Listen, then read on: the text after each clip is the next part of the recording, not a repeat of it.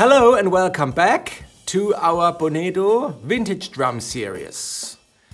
Today's topic is going to be about Ludwig Metal Shell Snare Drums.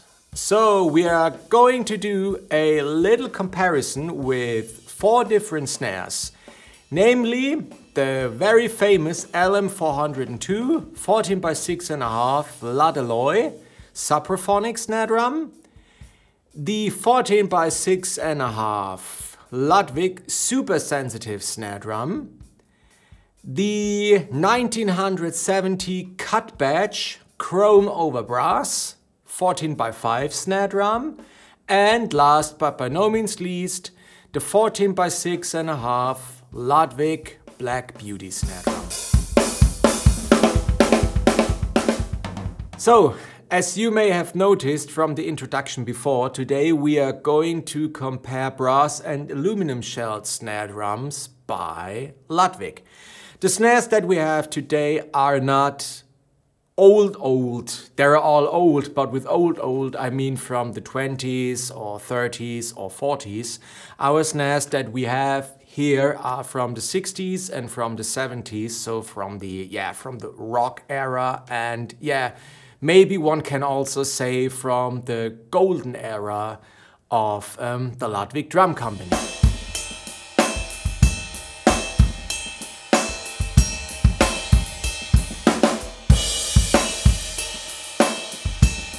Okay, snare number 1. That's the 14x6.5 LM402 SupraPhonic snare drum. The very famous John Bonham, I don't know whose drummer snare drum. I think everybody had them. I think nearly everybody played one. It's maybe the rock snare drum out there. The one that I have here is of course mine. And it's a Keystone, 60s Keystone Ludwig one from 1968 in pristine condition without any kind of pitting. That's quite a thing with the Ludwig SupraPhonics, as they tend to rust under the chrome because the chrome process that Ludwig applied was not very good. So most of the SupraPhonics that you buy today from the 60s or 70s, the aluminum SupraPhonics, have those pitting all around, but that's not the case with that one here. It's equipped with a remote controlled sound head on the top, an Ambassador Hazy on the bottom, and 42 Taiwanese wires.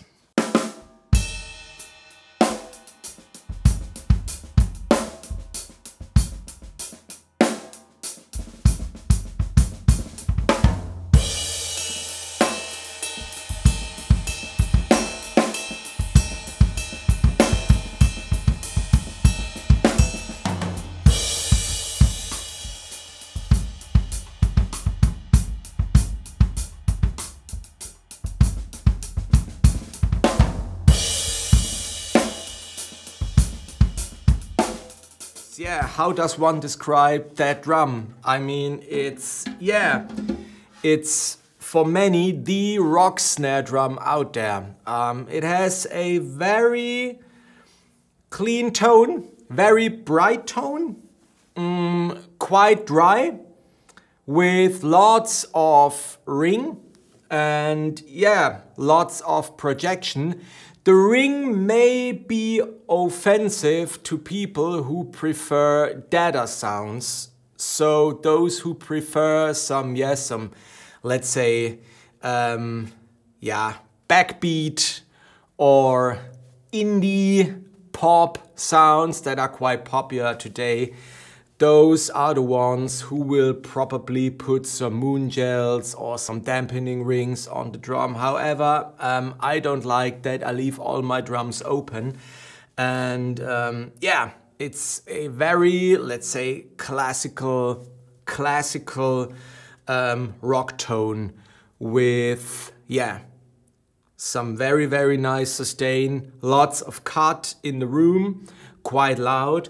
I have to admit I like the 42 strands on that particular drum. John Bonham used them as well. They used the Gretsch ones, and I think it's quite suitable for that drum. Well, they are quite expensive, especially if you want one which has, yeah, not many errors of pitting or no pitting at all. And there's also a price difference between the blue olive ones and the Keystone ones from the 60s, of course. Recently I saw a Keystone Supra from, I think it was from 67 Ladaloy, with a bit of pitting on it for around, I think, 1,500 euros. And a blue olive one in very good condition is also nowadays around 1,000 euros plus minus. This one here, that's from 68 without any kind of pitting. I think that's around, let's say, yeah, 1,800 to 2,000 euros.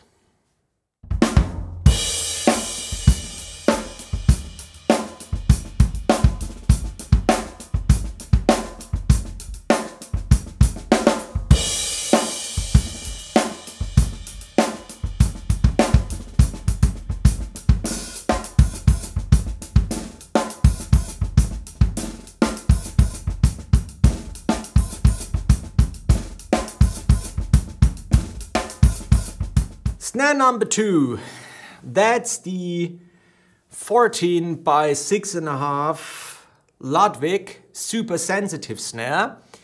Construction wise, the shell is nearly identical with our snare number 1. So with the SupraPhonic, it's also a Ladaloy shell made out of aluminum, chromed aluminum, seamless aluminum.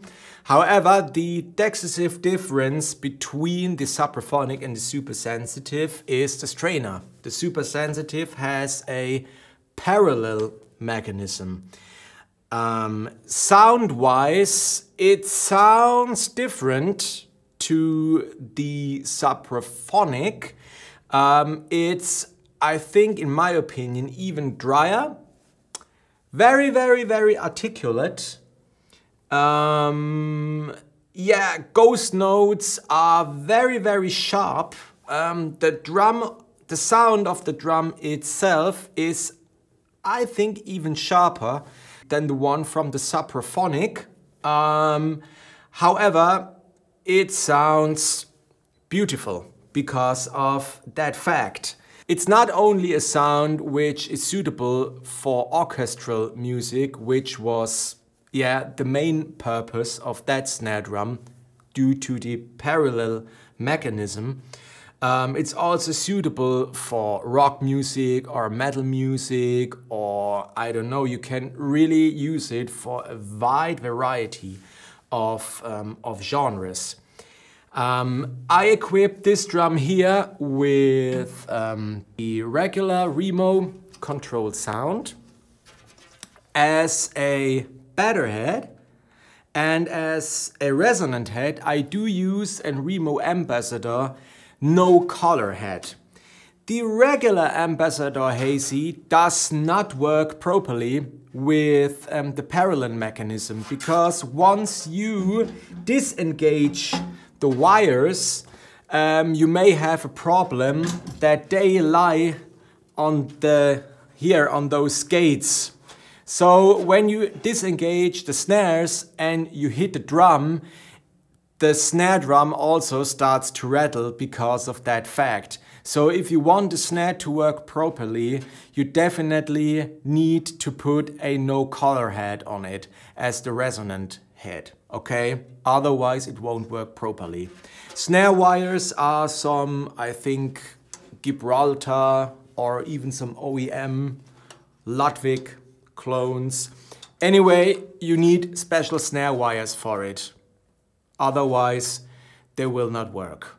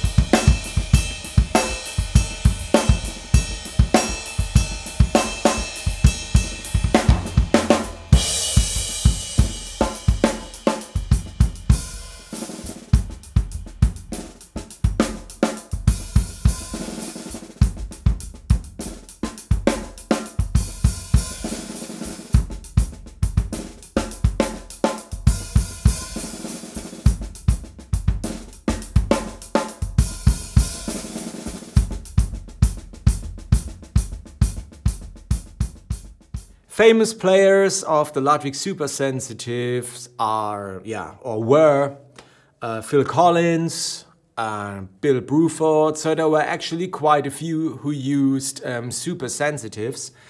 I would personally not take this thing on a tour. Reason for that is the parallel snare mechanism, which is quite impressive and quite, let's say, lavish in terms of the parts. However, I think it can be, prone to the life on the road, the hard life on the road. The good thing with that mechanism is you can try out lots of different settings, from the wire tensions, from the height of the overall snare wires, and from the distances to the resonant head, so you can experiment a lot with it. However, personally, I would rather take a snare drum with a regular snare mechanism on the road. I mentioned before that the snare has a very dry sound, even drier than the regular SupraPhonic in terms of tone. And the ring is also reduced, so I think it's a very, very nice studio weapon if you want a rather controlled sound. And I think that was the main reason why many swore on the Super-Sensitive. They got discontinued a few years ago. I still Ludwig built them until 2014 or 2015, I'm not quite sure. I remember that they were heavily expensive due to the fact that the strainer system is quite complicated. It's nice to have it. It's a very, very, very nice sound. Prices on the used market, fun fact, even though the mechanism is way more complicated and there are way more parts on it than on the regular SupraPhonic, the prices for a 6.5 in good condition is around nowadays, you can find them for 500 or 600 euros, which is quite affordable for such a drum.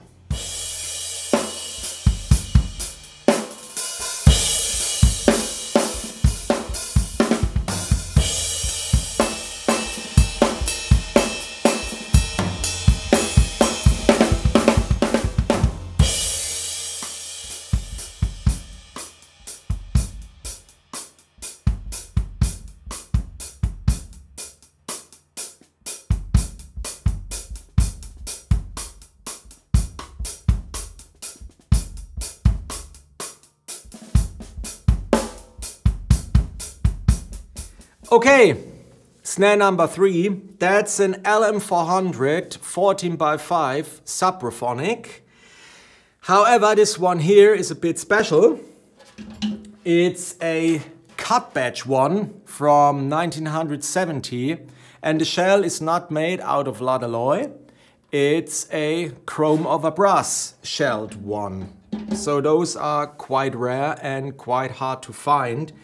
Compared to the lead alloy, the brass ones, or the brass shelled ones, sound a lot darker. They are not as bright sounding as the lead alloy ones. Still very articulate, very good snare definition also. However, I have the impression that they sound a tad, fatter under the stick.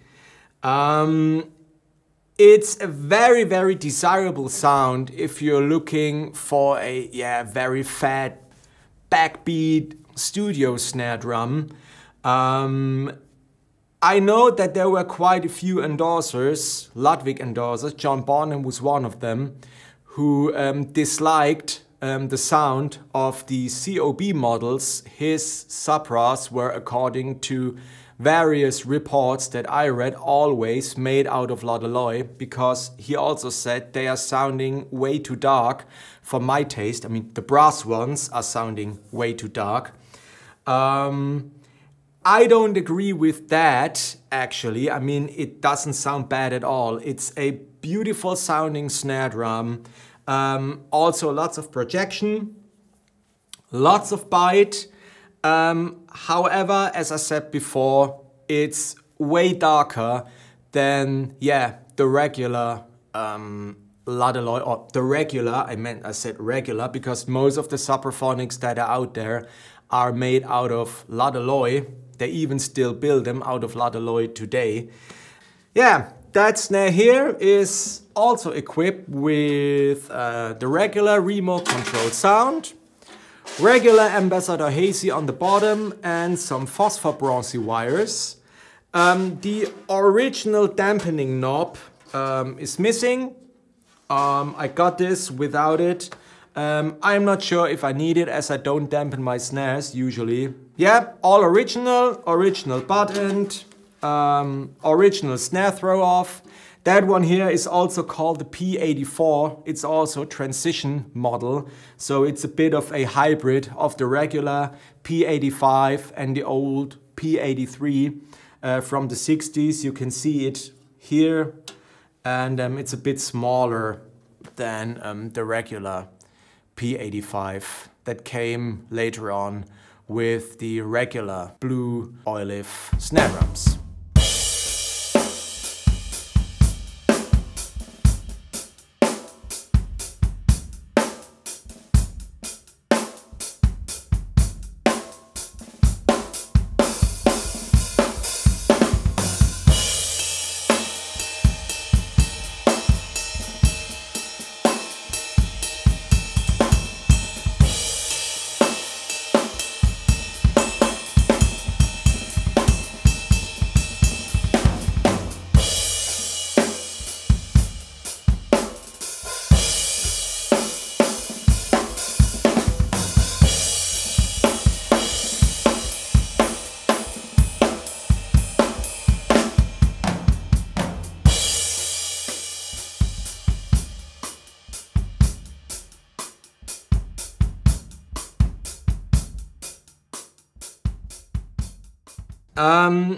They are not that cheap.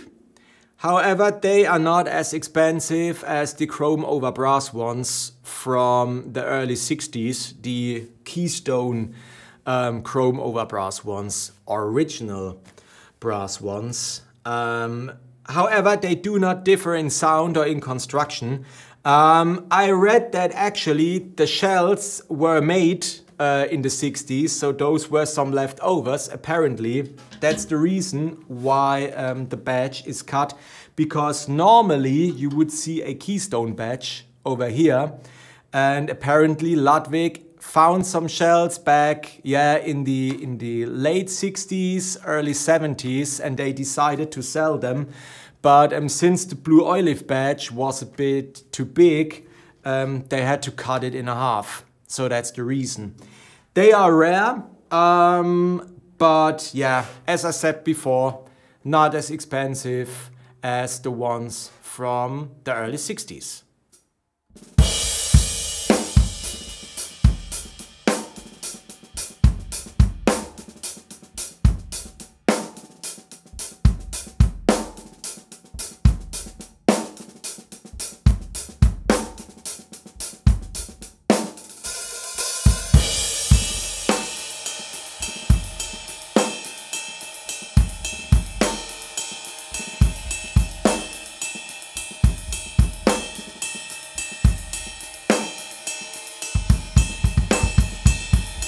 Okay, snare number 4, maybe, yeah, the recording snare drum and holy Ludwig grail.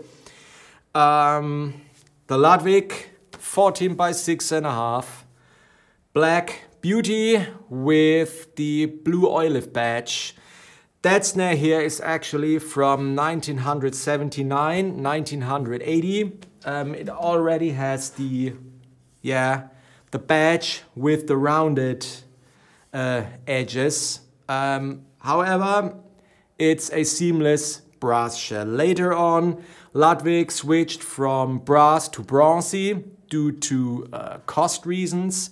This thing here is made out of a single piece of brass. Before anybody asks, it's not bronze, it's brass, even though it has rounded corners. What else is there to say about the Ludwig Black Beauty? I mean, that snare is obviously a legend. It's still a studio weapon for many drummers today. I think every big or every well-known and renowned studio has a Ludwig Black Beauty in the arsenal. Sound-wise, they're incredible. They're also quite dark due to the brass shell.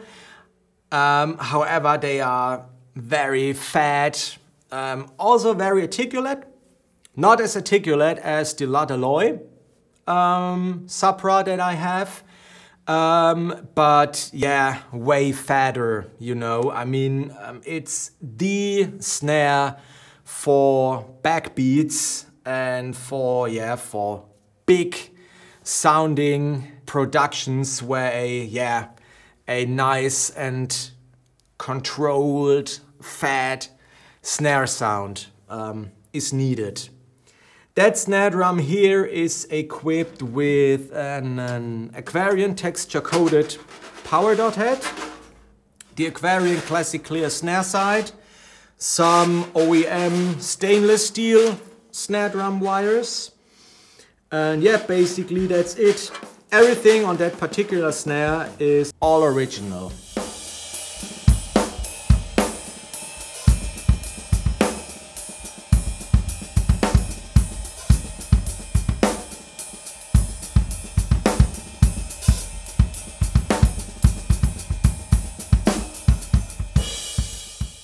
Price-wise, yeah, I mean, they were expensive a few years ago, but yeah, somehow in the last couple of years, prices exploded, especially for the one with the regular P85. That's maybe one thing that I forgot to mention.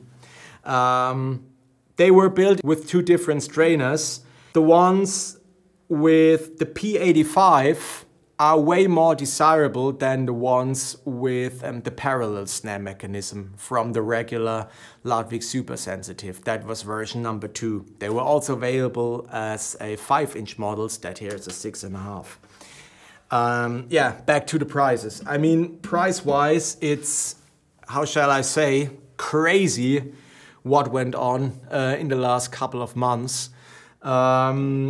Especially the model with the P85 strainer, so that model here is ridiculously expensive today. I saw one sold for, I think, 3,500 euros or so in good condition, and I think there's not even an end right now coming. So prices are going up and up and up, as they are very, very rare and very, very desirable. And yeah, what shall I say? The hype still lives. Okay, that's it for today's episode. If you have any questions or if you have any comments, feel free to write them down below. Also, if you like what you just saw, feel free to hit the subscribe button below. We are going to shoot some more episodes of our vintage series in the near future with some very, very interesting content. So yeah, be prepared for that. Until then, see you next time and bye-bye.